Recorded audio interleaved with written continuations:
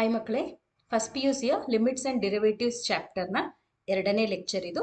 ಮೊದಲನೇ ಲೆಕ್ಚರ್ನಲ್ಲಿ introduction to limits ಅಂತ ಹೇಳಿ ಲಿಮಿಟ್ಸ್ ಅಂದರೆ ಏನು, ಹೇಗೆ ಅದನ್ನು ಅರ್ಥ ಮಾಡ್ಕೊಳ್ಳೋದು ಅಂತೆಲ್ಲ ಹೇಳಿದ್ದೀನಿ. ಎಕ್ಸಸೈಸ್ 13.3ಯ 5 ಲೆಕ್ಕಗಳನ್ನು ಸಾಲ್ವ್ ಮಾಡಿದ್ದೀನಿ. ನೀವು ಆ ವಿಡಿಯೋ ನೋಡಿಲ್ಲ ಅಂದರೆ ಅದನ್ನು ನೋಡಿ ನಂತರ ಇದನ್ನು ನೋಡಿ. ಈ ವಿಡಿಯೋನಲ್ಲಿ ಎಕ್ಸಸೈಸ್ 13.3ಯ ಇನ್ನುಳಿದ ಲೆಕ್ಕಗಳನ್ನು ನೋಡೋಣ.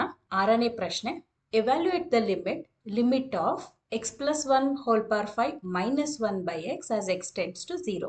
ಈ ರೀತಿ ಲೆಕ್ಕ ನೋಡಿದ ತಕ್ಷಣ ಮೊದಲು ನಾವು ಇದು ಯಾವ ಫಾರ್ಮ್ನಲ್ಲಿದೆ, 0/0 ಫಾರ್ಮ್ ತಗೊಂಡಿದ್ಯಾ ಅಂತ ಒಂದ್ಸಲ ಚೆಕ್ ಮಾಡಬೇಕು. ನೋಡಿ, x equal to 0 ಅಂತ ಸಬ್ಸ್ಟಿಟ್ಯೂಟ್ ಮಾಡಿದ್ರೆ 0 plus 1 ಅಂದರೆ +1 - 1 0 ಆಯಿತು ನ್ಯೂಮರೇಟರು, ಡಿನಾಮಿನೇಟರ್ ಕೂಡ 0ನೇ ಆಯಿತು. ಅಂದರೆ ಈ ಫಂಕ್ಷನ್ನು x equal to 0 ಆದಾಗ 0/0 ಫಾರ್ಮ್ ತಗೊಂಡಿದೆ. ಈಗ ನಾವು ಈ ಫಾರ್ಮನ್ನು ಎಲಿಮಿನೇಟ್ ಮಾಡಬೇಕು. ಈ ಲೆಕ್ಕನ ಎರಡು ರೀತಿ ಮಾಡ್ಬೋದು. ಒಂದು, ಈ x plus 1 whole power 5ನ expand ಮಾಡಿ ಫುಲ್ಲು ಸಿಂಪ್ಲಿಫೈ ಮಾಡಿದ್ರೆ ನಮಗೆ ಉತ್ತರ ಬರುತ್ತೆ. ಇನ್ನೊಂದು ಮೆಥಡ್ ಏನು ಅಂದರೆ ಇದನ್ನ ಒಂದು ಸ್ಟ್ಯಾಂಡರ್ಡ್ ಫಾರ್ಮ್ಗೆ ತರಕ್ಕಾಗತ್ತಾ ಅಂತ ನೋಡೋಣ. ಈ ಎಕ್ಸ್ಪ್ರೆಷನ್ನು ಈ ಸ್ಟ್ಯಾಂಡರ್ಡ್ ಫಾರ್ಮ್ನ ಹತ್ತಿರದ ರೂಪದಲ್ಲಿದೆ. ಅದಕ್ಕೆ ಏನು ಮಾಡೋಣ, ಈಗ x plus 1 equal to y ಅಂತ ಕರೆಯೋಣ. Let x plus 1 equal to y ಅಂತ ಕರಿತೀವಿ ಅಂತ ಅನ್ಕೊಂಡ್ರೆ, ಇವಾಗ ಇಲ್ಲಿ ನೋಡಿ, ನಾವು ಯಾವುದೇ ಸಬ್ಸ್ಟಿಟ್ಯೂಷನ್ ಈ ರೀತಿ ಮಾಡಿದಾಗ ಬರೀ ಈ ಫಂಕ್ಷನ್ಗೆ ಮಾತ್ರ ಸಬ್ಸ್ಟಿಟ್ಯೂಟ್ ಮಾಡಿ ಲಿಮಿಟನ್ನು ಹಾಗೆ ಬಿಡಬಾರ್ದು. ಫಂಕ್ಷನ್ಗೆ ಸಬ್ಸ್ಟಿಟ್ಯೂಟ್ ಮಾಡಿದ್ರೆ ಅದಕ್ಕೆ ಸರಿಯಾಗಿ ತಕ್ಕನಾಗಿ ಲಿಮಿಟನ್ನು ನಾವು ಚೇಂಜ್ ಮಾಡಬೇಕು. ಇವಾಗ ಇಲ್ಲಿ x plus 1 ಜಾಗದಲ್ಲಿ y ಹಾಕ್ತಿದ್ದೀವಿ ಅಂತಂದರೆ ಲಿಮಿಟ್ y ಏನಾಗಬೇಕು ನೋಡೋಣ. ಇಲ್ಲಿ x ಜಾಗಕ್ಕೆ 0 ಹಾಕಿ, y ಏನಾಗುತ್ತೆ 1 ಅಲ್ವಾ? ಅಂದರೆ y tends to 1 as x tends to 0. x ನ ವ್ಯಾಲ್ಯೂ 0ಗೆ ಹತ್ತಿರ ಹೋಗ್ತಿದ್ದಂಗೆ y ನ ವ್ಯಾಲ್ಯೂ ಏನಾಗುತ್ತೆ 1 ಆಗ್ತಾ ಹೋಗುತ್ತೆ, 1ನ ಹತ್ತಿರ ಹೋಗುತ್ತೆ ಅಂತ ಅರ್ಥ. ಇಲ್ಲಿ ಅರ್ಥ ಆಯ್ತಾ ಮಕ್ಕಳ? ಇಲ್ಲಿ ಜಸ್ಟ್ ಇಲ್ಲಿ ಏನು ಸಬ್ಸ್ಟಿಟ್ಯೂಟ್ ಮಾಡಿರ್ತೀರಲ್ಲ ಅಲ್ಲಿಗೆ x ನ ವ್ಯಾಲ್ಯೂವನ್ನು ಸಬ್ಸ್ಟಿಟ್ಯೂಟ್ ಮಾಡಿ ಈ ಉತ್ತರ ಏನು ಬರುತ್ತೋ ಅದಕ್ಕೆ y tends to that value ಅಂತ ಹೇಳಬೇಕು.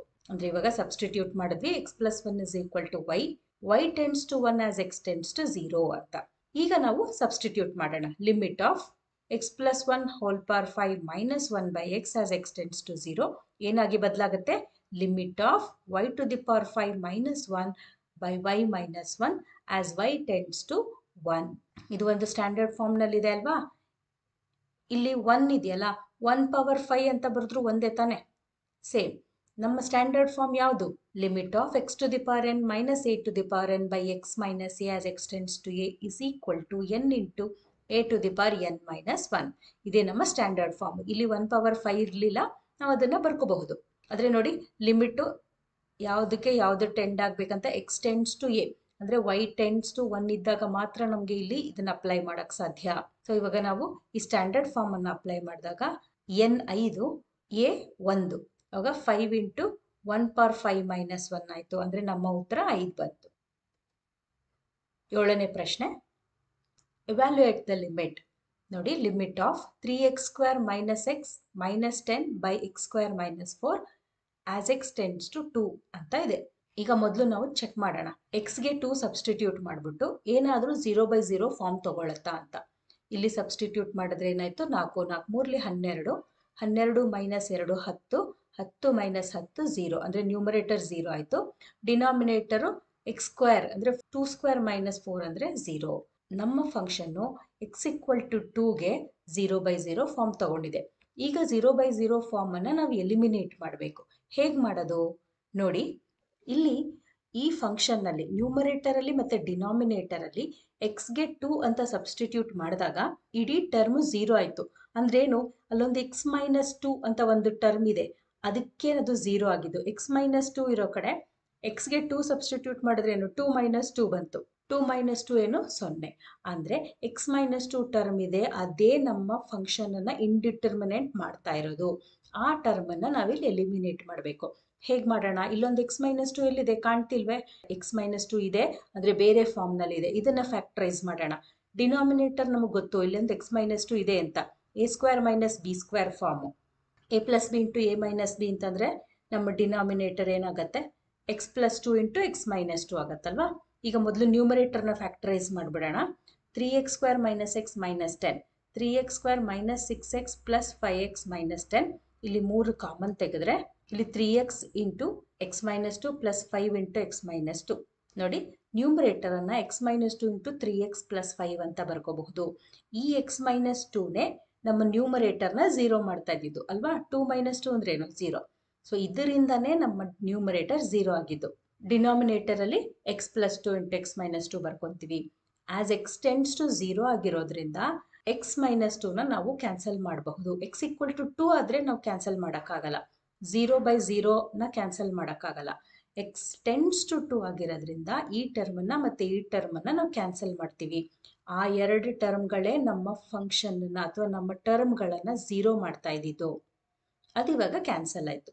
ನೋಡಿ ಮಕ್ಕಳೇ, ಈ ರೀತಿ ಸಿಂಪ್ಲಿಫೈ ಮಾಡ್ತಾ ಇದ್ದಾಗ ಪ್ರತಿ ಸಲನೂ ಸಿಂಪ್ಲಿಫಿಕೇಶನ್ ಸ್ಟೇಜಲ್ಲಿ ಈ limit of X tends to 2 ಅನ್ನೋದನ್ನು ನೀವು ಉಳಿಸ್ಕೊಳ್ಬೇಕು. ಎಷ್ಟೋ ಮಕ್ಕಳು ಇಲ್ಲಿ ಬರೆದಿರ್ತಾರೆ, ಇಲ್ಲ ಆಮೇಲೆ ಬಿಟ್ಬಿಡ್ತಾರೆ. ಸಿಂಪ್ಲಿಫಿಕೇಶನ್ ಎಲ್ಲ ಆದಮೇಲೆ ಇದ್ದಕ್ಕಿದ್ದಂಗೆ ಲಿಮಿಟ್ ತೊಗೊಂಡ್ಬಿಡ್ತಾರೆ. ಆ ರೀತಿ ನೀವು ಮಾಡೋಕ್ಕಾಗಲ್ಲ. ನೀವೇನಾದರೂ ಸಿಂಪ್ಲಿಫಿಕೇಶನ್ ತೋರಿಸೋದಿದ್ರೆ ಈ ರೀತಿ ಬಲಭಾಗದಲ್ಲಿ ತೋರಿಸಿ, ಇಲ್ಲಿ ಮಾತ್ರ ಮೇನ್ ಲೆಕ್ಕ ಎಲ್ಲಿ ಉತ್ತರ ಬರೀತಿರ್ತಿರಲ್ಲ ಅಲ್ಲಿ ಲಿಮಿಟನ್ನು ನೀವು ಬರೀಲೇಬೇಕು ಪ್ರತಿ ಸ್ಟೆಪ್ಪಲ್ಲೂ. ಈಗ ಎಕ್ಸ್ ಮೈನಸ್ 2 ಕ್ಯಾನ್ಸಲ್ ಆಯಿತು. Limit of 3x plus 5/x plus 2 as X tends to 2. ಈಗ ಲಿಮಿಟ್ ಅಪ್ಲೈ ಮಾಡೋಣ. ಯಾಕೆ ನಮ್ಮ ಇಂಡಿಟರ್ಮಿನೆಂಟ್ ಫಾರ್ಮ್ ಹೋಯ್ತು. ಯಾವ ಟರ್ಮು ಇಂಡಿಟರ್ಮಿನೆಂಟ್ ಮಾಡ್ತಿತ್ತಲ್ಲ ನಮ್ಮ ಫಂಕ್ಷನನ್ನು, ಅದನ್ನು ಕ್ಯಾನ್ಸಲ್ ಮಾಡಿದ್ದೀವಿ. ಈಗ ಸಬ್ಸ್ಟಿಟ್ಯೂಟ್ ಮಾಡಿದ್ವಿ ಅಂದರೆ ಲಿಮಿಟ್ ಅಪ್ಲೈ ಮಾಡ್ತಾ ಇದ್ದೀವಿ. ಈ ಸ್ಟೆಪ್ ಆದ ತಕ್ಷಣ ನಾವು ಲಿಮಿಟ್ ಅಪ್ಲೈ ಮಾಡ್ತಾ ಇದ್ದೀವಿ. ನೋಡಿ, ಅದಕ್ಕೆ ಇಲ್ಲಿ ನಾವು ಲಿಮಿಟ್ ಬರೆಯಲ್ಲ. 3 ಇಂಟು 2 ಪ್ಲಸ್ 5/2 ಪ್ಲಸ್ 2 11/4 ಆಯಿತು. ಇದೇ ನಮ್ಮ ಉತ್ತರ. ಮಕ್ಕಳೇ, ಈ ರೀತಿ ರ್ಯಾಷನಲ್ ಫಂಕ್ಷನ್ ಬಂದಾಗ 0/0 ಫಾರ್ಮ್ ತಗೊಂಡ್ರೆ ಸಿಂಪಲ್ ಅರ್ಥ ಮಾಡ್ಕೊಳ್ಳಿ. ಈ ಎಕ್ಸ್ ಟೆಂಡ್ಸ್ ಟು 2 ಅಂತ ಇದ್ರೆ ಅಲ್ಲೊಂದು ಎಕ್ಸ್ ಮೈನಸ್ 2 ಟರ್ಮ್ ಇದೆ ನ್ಯೂಮರೇಟರಲ್ಲೂ ಡಿನಾಮಿನೇಟರಲ್ಲೂ, ಅದು ಕ್ಯಾನ್ಸಲ್ ಆಗಬೇಕು ಅಂತ ಅರ್ಥ ಮಾಡ್ಕೊಳ್ಳಿ. ಅಥವಾ ಎಕ್ಸ್ ಮೈನಸ್ 10 ಅಂತ ಇದ್ರೂ ಸರಿ, ಅಲ್ಲೊಂದು ಎಕ್ಸ್ ಮೈನಸ್ 10 ಇದೆ ಅಂತ ಅರ್ಥ ಮಾಡ್ಕೋಬೇಕು. ಕೆಲವು ಸಲ ಎಕ್ಸ್ ಮೈನಸ್ 2 ಹೋಲ್ ಸ್ಕ್ವೇರ್ ಬೇಕಾದ್ರೆ ಇರ್ಬೋದು.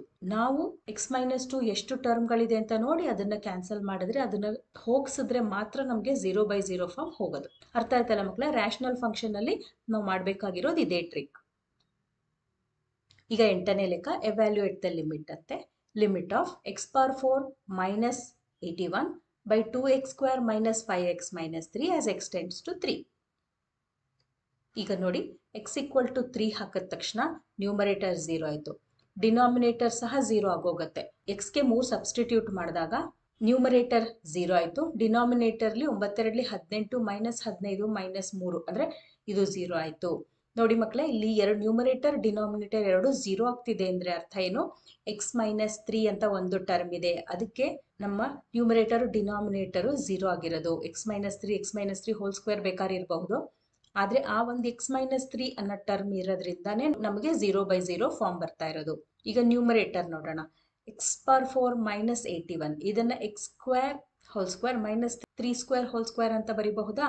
ಅಂದರೆ A square minus B square into A square plus B square.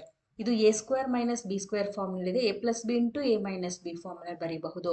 So ಹಂಗೆ ಬರ್ಕೊಂಡಾಗ ನೋಡಿ, ಈ ಟರ್ಮ್ ಹಾಗೆ ಇರುತ್ತೆ, ಏನೂ ತೊಂದರೆ ಇಲ್ಲ. ಇಲ್ಲಿ 3 ಸಬ್ಸ್ಟಿಟ್ಯೂಟ್ ಮಾಡಿದ್ರೆ 0 ಬರಲ್ಲ, ಆದರೆ ಇಲ್ಲಿ ನೋಡಿ 3 ಸಬ್ಸ್ಟಿಟ್ಯೂಟ್ ಮಾಡಿದ ತಕ್ಷಣ 0 ಬಂದ್ಬಿಡುತ್ತೆ. ಮತ್ತೆ ಇದನ್ನ ಏನಂತ ಬರೀಬಹುದು? X minus 3 into X plus 3 X square plus 3 square ಅಂತ ಬರೀಬಹುದಲ್ವಾ?